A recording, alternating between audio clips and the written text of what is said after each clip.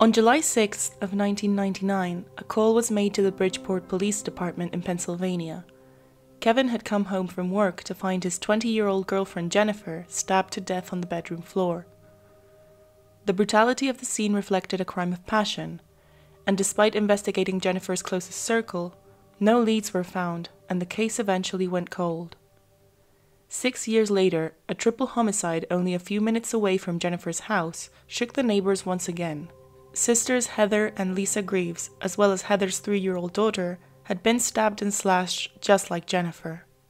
This time, the investigation led to the arrest of a man, John Eichinger, who confessed to both the triple homicide and the murder of Jennifer 6 years earlier. All the victims were killed by the same knife, and not only did he get away with Jennifer's murder, but the knife he used on her in 1999 became a Halloween prop he used with his costume for several years. The same knife he would use in 2005 to take 3 more lives. This is the story of John Eichinger and the women he brutally murdered.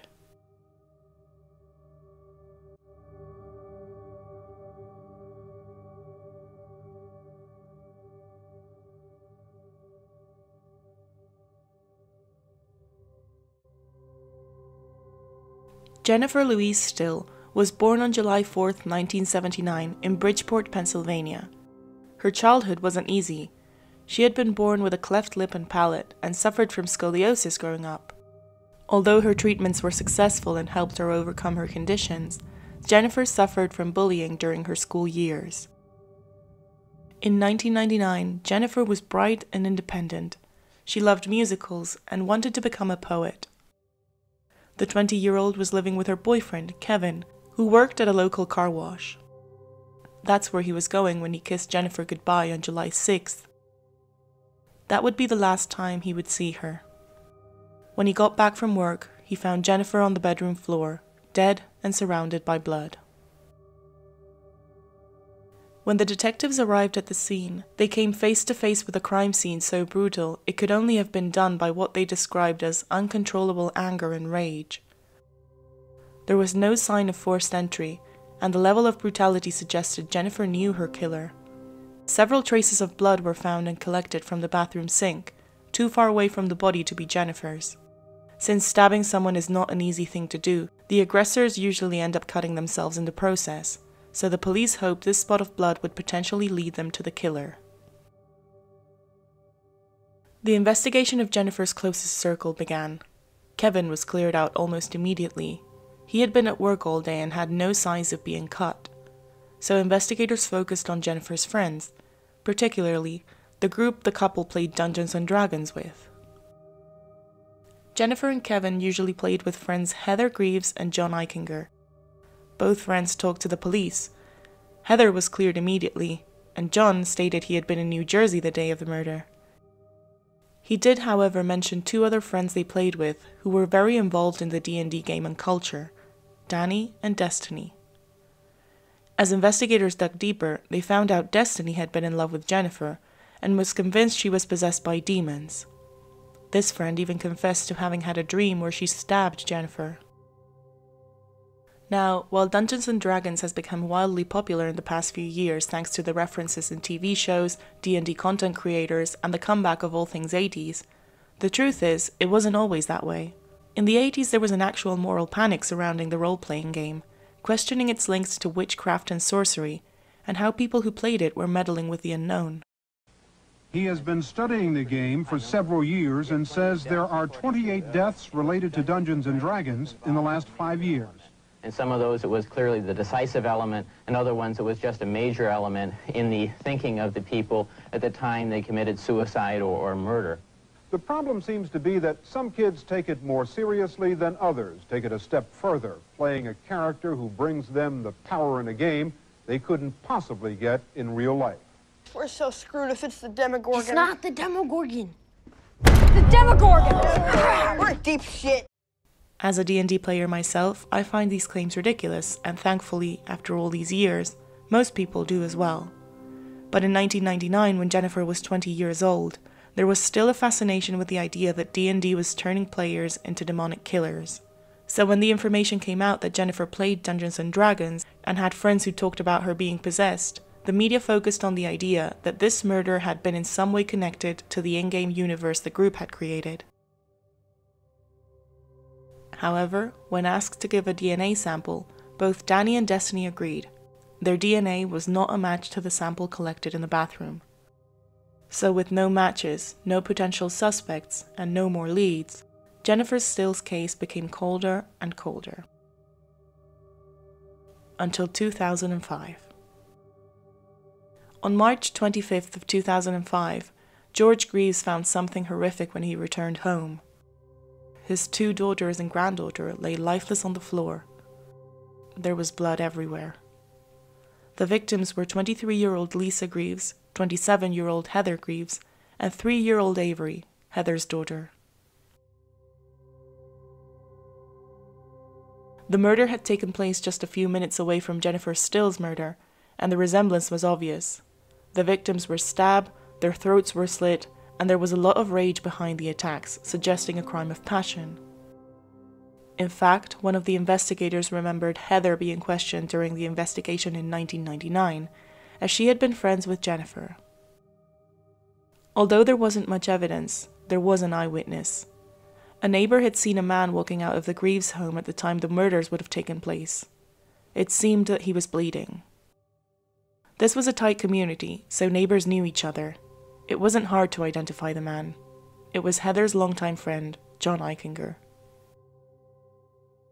Born on February 18, 1972, John Eichinger had also grown up in the area. He was friends with Heather and Jennifer since they were in their teens, and John had even worked with Heather at a local market for a brief time. When Jennifer was found dead, John had told the police he was out of town. After Heather, Lisa, and little Avery's murder, he had a similar story to tell. After being identified by a neighbor, the police went to talk to John, who insisted he was out of town when the murders took place. John was wearing a bandage around his hand, and he told investigators his dog had bitten him. However, investigators didn't believe him and continued to accuse him of the triple homicide. After making him believe they had DNA evidence which could incriminate him, John cracked and confessed. He had killed Heather, Lisa, and Avery. John was in love with Heather and had been for a while. However, Heather wasn't in love with John and had rejected him several times. She was happy with her boyfriend and had no intention of ending things with him. So on March 25th, John called Heather and asked to go over to her house and talk. Heather's birthday was coming up, so she thought he might be coming over with some flowers or a present. However, when John arrived, they got into an argument. Heather had rejected John once again, and he wasn't having it. The argument ended when John pulled out the knife he had taken with him and stabbed Heather in the stomach. Heather's 3-year-old daughter Avery had seen it all happen, and as she ran for help, John slashed her neck. Lisa, Heather's sister, had been in another room, and as she came out and saw everything, John stabbed her too.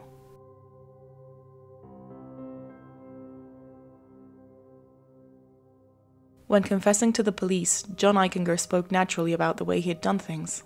For instance, he explained how he knew he had to stab in the stomach instead of the chest, as it's easier to reach and puncture organs this way. Or how he had to kill Avery and Lisa to prevent them from identifying him after what he'd done. But the real moment of truth began when John confessed it wasn't the first time he'd used that knife.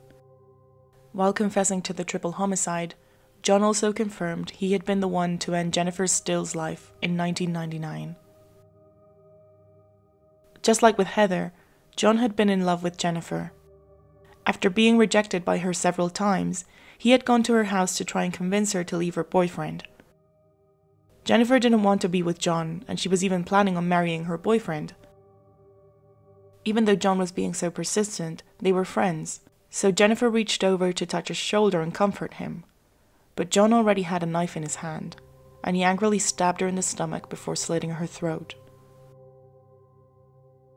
Police tested the DNA sample found at the scene against John's DNA, and it was a match. They had their killer. But the most unsettling piece of information was yet to come. John confessed that after killing Jennifer, he had kept the clothes he wore that day, as well as a knife which he stored in a cooler, along with some rubber gloves.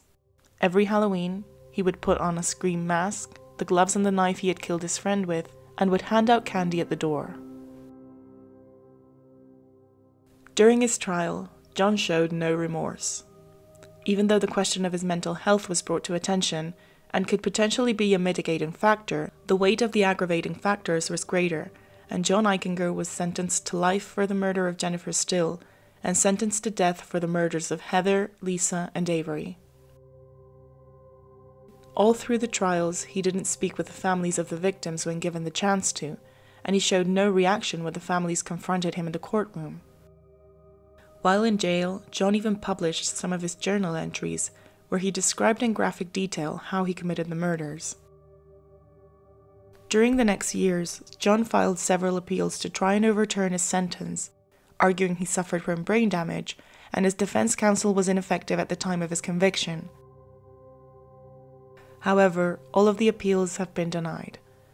John Eichinger is almost 50 years old and is currently on death row in Pennsylvania.